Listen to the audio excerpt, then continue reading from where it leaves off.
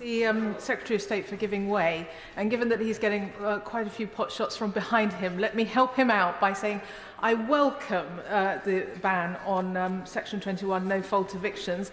It's sadly very overdue, and I hope that he will not delay in implementing it, because I, particularly as a London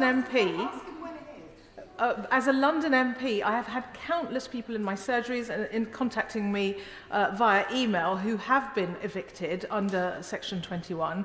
A most egregious case involved a father of 2 young children, both of whom were actually gravely ill, and he had to tackle the mould in his home himself because the landlord wasn't dealing with it, and then the landlord evicted him for making the repairs himself. So will he commit to implementing it without delay?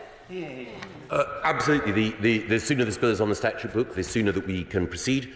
It is, of course, the case alongside that we need to ensure that the justice system, as my right honourable friend, the member for the New Forest, has made clear, is in a position to effectively implement that. And that is why the Minister for Courts, my honourable friend, the member for Finchley and Golders Green, is on the front bench. He and I and the Minister for Housing and Planning are working to do just that.